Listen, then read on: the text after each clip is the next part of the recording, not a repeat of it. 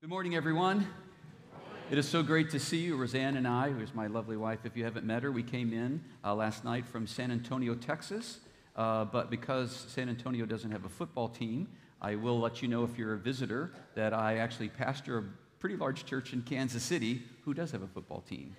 And they're going to beat the Ravens today, and then we'll take you guys on from San Francisco and see how it all goes. At the end of the day, Jesus is Lord. Amen.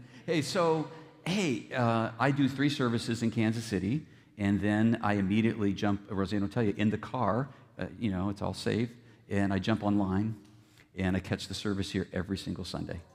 I love it. And I have to tell you, from my point of view, is God is doing something here. And sometimes you can get so close to something you can't see it, but those of us who are a little bit further away, we can see it, and I can feel it. Particularly when Ben pans the camera back and I see the whole congregation, and I see this place filling up, and I see you worshiping the Lord. There's something very special going on here. And I want to shout out a lot of people, but can we get a shout out for Pastor Sam? Come on. A lot of you have shared with me. And the team is building here. We got Jade. Let's give it up for Jade. She's an answer to prayer and our piano player.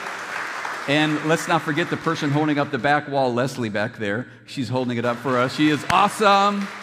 And you'd say, so I'll be here 10 Sundays this year if you'll have me. And the answer is, question is, well, why in the world would you leave a big church and all of that to come here? And the answer is because I want to be a part of it.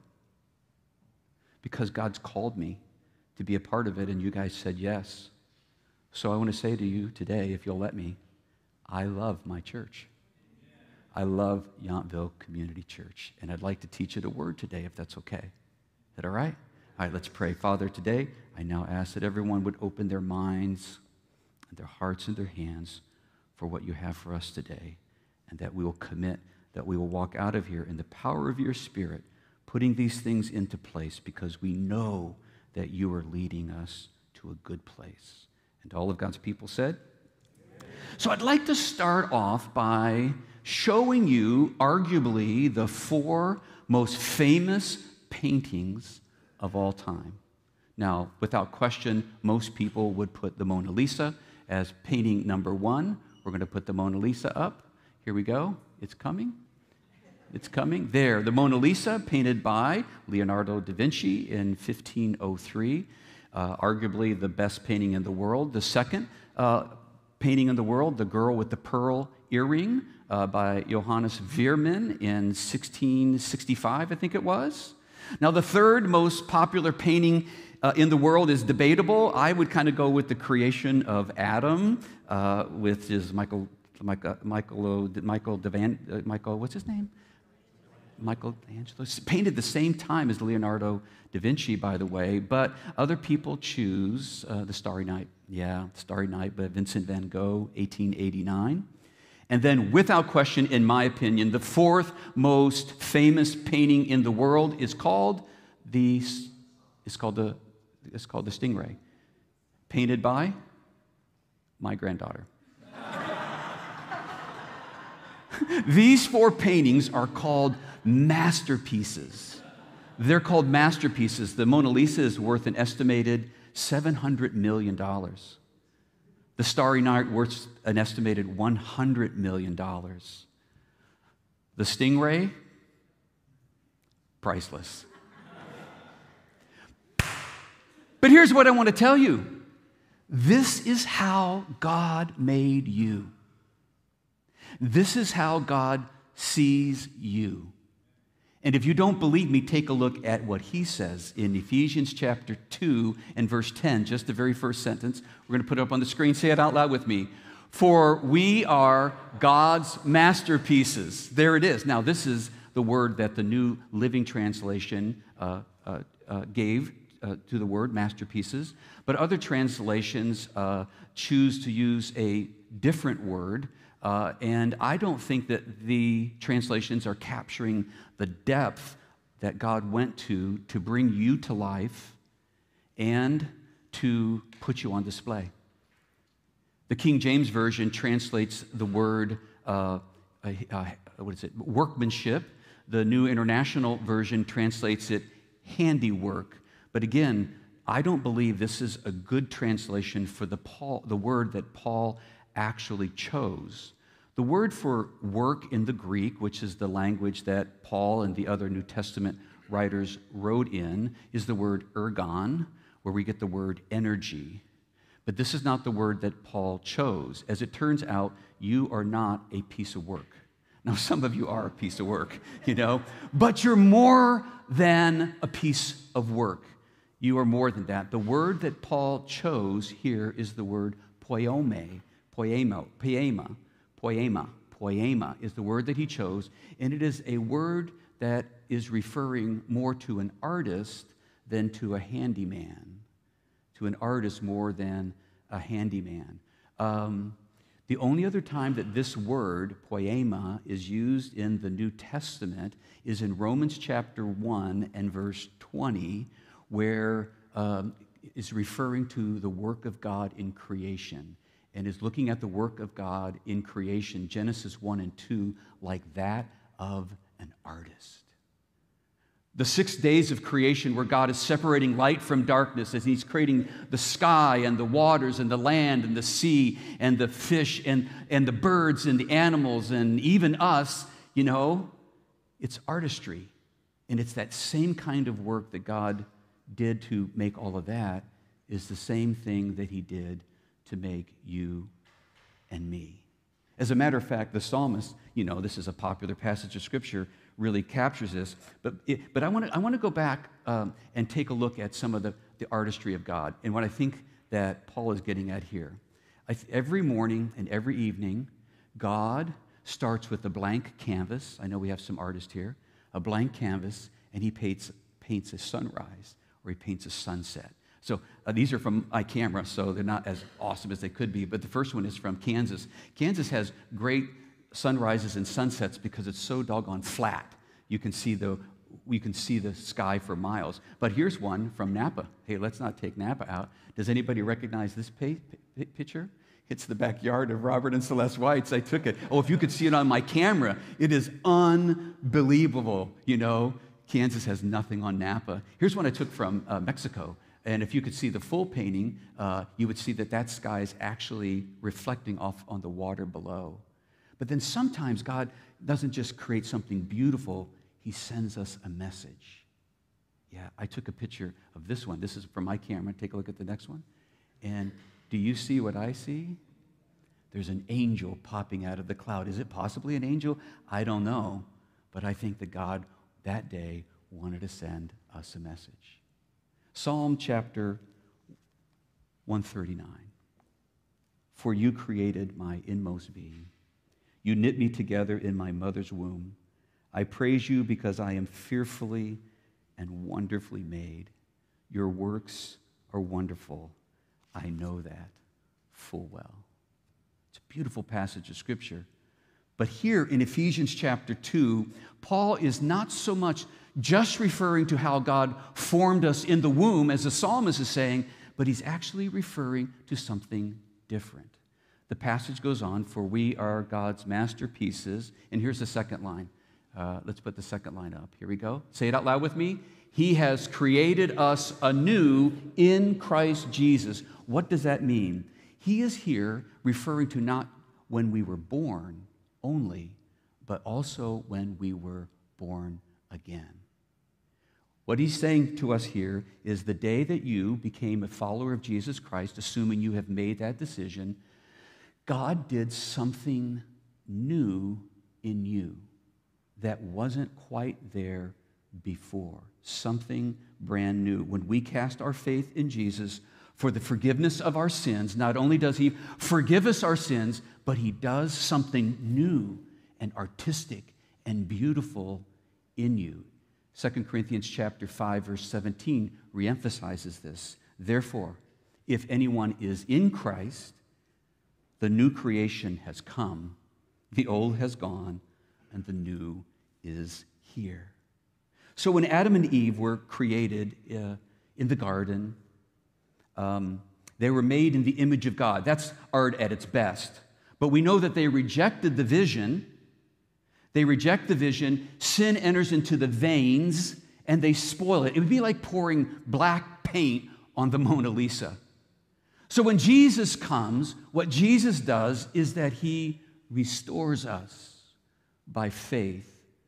And not only does he restore us, but he installs something new and wonderful in us. Now the question is, what is that? For some of you, when you became a follower of Jesus, he put something new in you that wasn't there before. For some of you, what he did is he woke up something that was there all along that has not been used to this point. And for some of you, he took something that you already have, something he gave you when you were baking in the womb of your mother, and he's simply saying, we're going to use it for a different purpose. This is true. And so you have to ask yourself the question, what did he do for me? For me, I believe he did something new.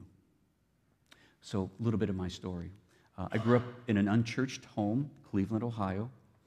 And when I went to church at 14, I was very, very shy, very understated, very much blending into the woodwork, and very agreeable. About 6 months later, Roseanne's family moved to the church. The church is about 300 people on rally day and about 20 to 30 kids in the youth department. Really cool. And Roseanne came to the church. She got herself a boyfriend, found herself having boyfriend problems, and someone in the youth group said to her, you should talk to Randy.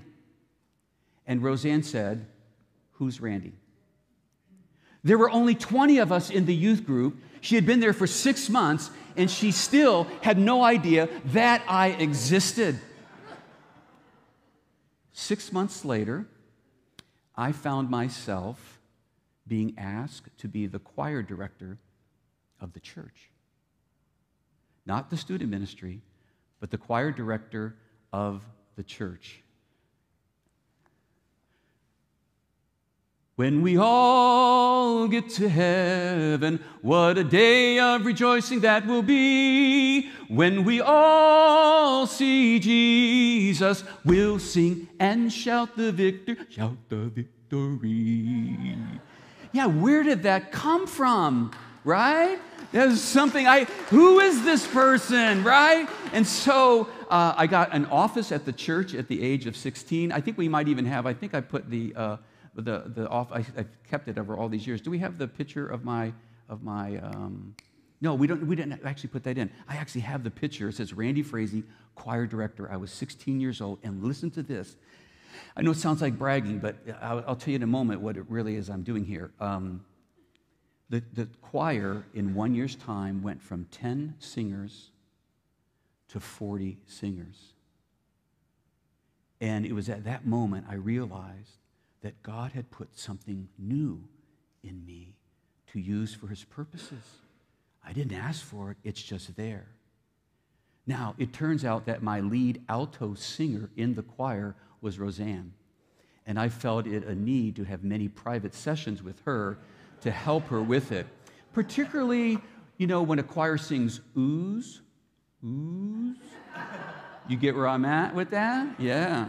At the end of the day, not only did I discover that God put something new in me, but I got the girl at the end of the day. Hallelujah, for sure. This is very special, but we have to ask ourselves the question, why?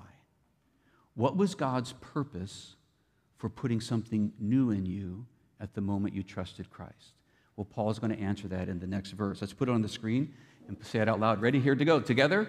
So we can do the good things. So we could do the good things. He put something new in us so that we could spend our lives doing good things that make a difference in this world and make a difference in the lives of other people. But Paul really clearly here wants to clarify that you do not do these good things to earn a relationship with God.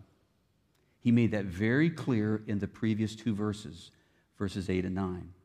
For it is by grace that you've been saved, through faith.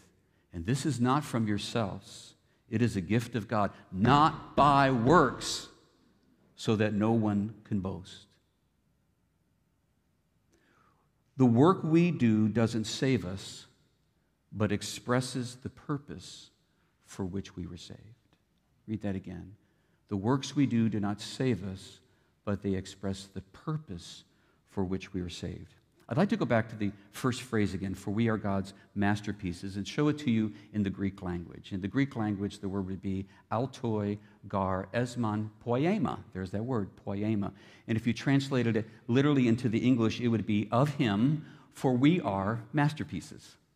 That's a little odd, isn't it? Of him, for we are masterpieces. That's because in the English language, we would have actually put this gar esman poiema autou, for we are masterpieces of him. But in the Greek language that Paul used, when a writer wanted to express and emphasize something, they would take that word and put it at the beginning of the sentence.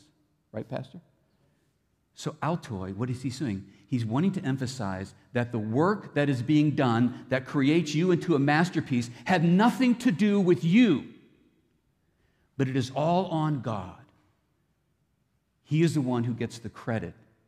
And so when you express what you've been able to do through God, you always are magnifying Christ. We should end with that song, Christ be magnified. Can you pull that off? Okay, we're going to sing Christ be magnified, but it's through our very lives. We are his tour de force, his piece de resistance, his magnum opus, the apple of his eye. The bottom line, we were created for purpose. We were created to do good things. We were created to rise above. We were created to build up, to not tear down. We were created to redeem and restore that which is broken. Remembering that we don't do all of this to earn a relationship with God, but rather we do it to express the purpose for which he saved us, for why we are here. Then Paul finishes the sentence with this shocking conclusion. I'm going to put it up. I'm going to ask you to say it out loud with me, okay? Here it is. Ready? Ready? Here we go. He planned for us long ago. What does that mean? He planned for us long ago. It means one of two things. It means either that God planned a bunch of good things that he wanted to have done in the world, then you were born, and then you were born again, and he has now decided to take some of those good things he planned long ago and delegate or assign them to you. Or it's even more severe than that he actually decided before you were born or born again the specific things he wanted you to do. He already assigned them to you before you were born. That should be a bit eerie to figure out, do you know what those things are? I would call your attention to the life of Jeremiah, the prophet. Jeremiah chapter 1 and verse 4. This is said of him. I call your attention to Acts chapter 17, where the author tells us that God pre-planned, predetermined the places and the time in which everybody would live. You think you live here because it's beautiful. You think you live here because, you have family here. You think you live in the house you live in because you like the walk-in closets. But God is saying, no, there's a bigger story going on. I have you here right now at this exact time for a reason. And a follower of Jesus wants to figure out what that reason is. What is that reason? God has us here for a purpose. He has things for us to do. And when we do these things as his new creation, we fulfill the will of God. And we also fill ourselves up with ecstasy. I have a new book coming out in May called The Joy Challenge, where I've studied the book of Philippians and extracted 20 principles on joy from the teachings of Paul, either explicitly told by him or implicitly by how he was experiencing joy from prison. And then I compared it to modern neuroscience. Yeah, and what we learned about modern brain science is that whenever you connect with transcendence, God, and whenever you daily live out a sense of purpose, your brain fires up in the most amazing way. Anxiety and depression flee, and love and joy emerge. That's what happens when we live in the center of the will of God. For some of you, it's going to be a big thing. You're going to come up with the cure for some major disease, or you're going to lead a big company and employ many people, or lead an organization, or write a book, or do something humongous. But for most of us, it's something small. It's a series of small things, mostly about people, because that's what God cares about. Acts 17 says he put you here at this time and this place so that people would know that God is not that far away. You're an agent of God to remind them that God is near. Let me tell you a story. When I was in the Dallas-Fort Worth area for 22 years, and I got a call to join the staff as a teaching pastor at a church in Chicago. And I was not only to be a teacher, but I was also going to lead everything related to spiritual formation of the people and moving people into community.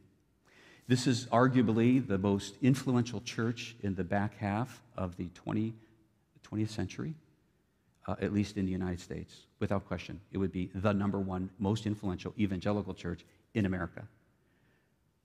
The seating capacity, 7,200. The congregation on a Sunday morning, average attendance, 28,128.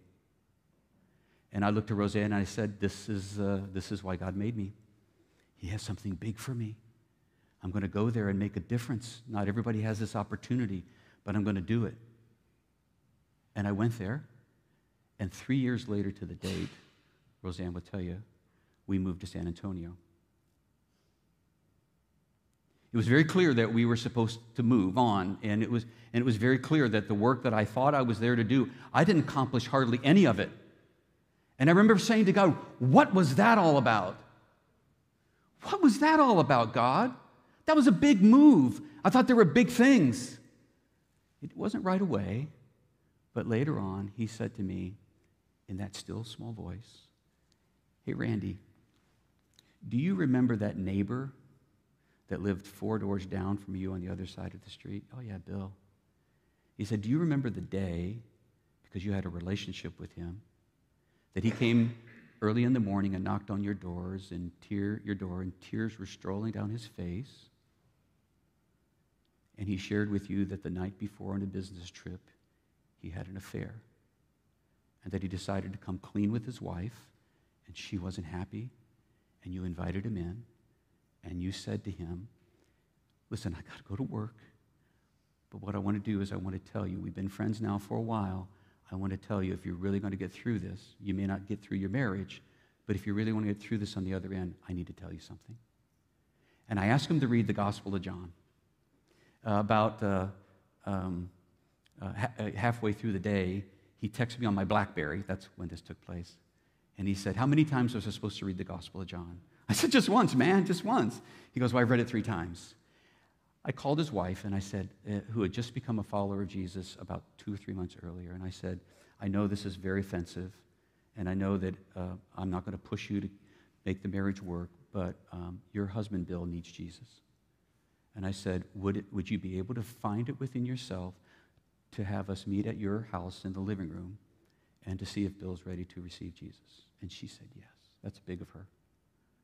And we sat around there, and I remember saying to him, okay, turn to John chapter 1 and verse 1. He's a graduate of University of Pennsylvania, so he's a smart dude. And he said to me, what do you mean by chapter, and what do you mean by verse? I knew I was dealing with a newbie, right? And I said, well, the big letter is the chapter, the smaller letter is the verse. And I led him through the gospel message, and I said, Bill, would you like to receive it? He says, Randy, you remember how his wife, even after she had been so offended, put her hand on his shoulder, and he prayed to receive Christ? And do you remember how 2 weeks later at this gargantuan church, you not only baptized him, but his wife and his 2 girls? I said, yeah, I remember all of that. He goes, that's why you were in Chicago. I said, you used me, Lord. You set me up for something I thought was big. And he goes, yeah, I did. How do you feel about that? I said, well, let's do it again. Let's do it again. In Ephesians chapter 4, 2 chapters later, Paul's going to tell us that he gave to the church pastors and teachers and others not to do the work of ministry. A lot of times you live with the perspective that, Pastor Sam and others like Randy, they're the ones who are doing the good work of the ministry. That's not what the Scripture says. The Scripture says that's your job. Our job is to equip you for the work of ministry, which means the work that God has given you to do here, inside of the church, and inside of this family, in this community, and around the world. And our job, Sam and Jade and Leslie, our job is to figure out why on earth has God left you here? Why? So let's talk a moment about application, and then we'll wrap up.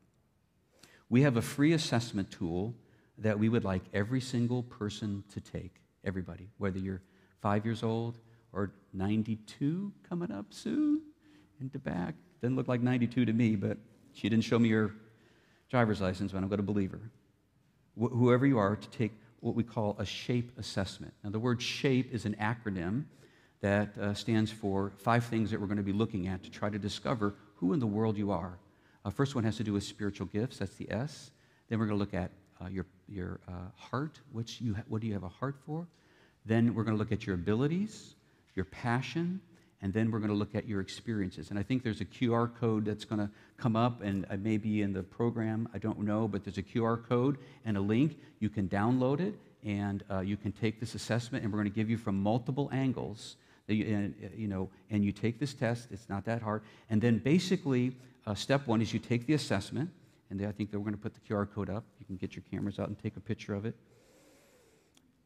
After you take the assessment, it goes to a very protected place on our site, and we have what's called SHAPE coaches. My wife has just gotten trained to be one of them. Step number 2 is we're going to invite you to do I said 1 hour, but it could be less than that. It could be in person. It could be online.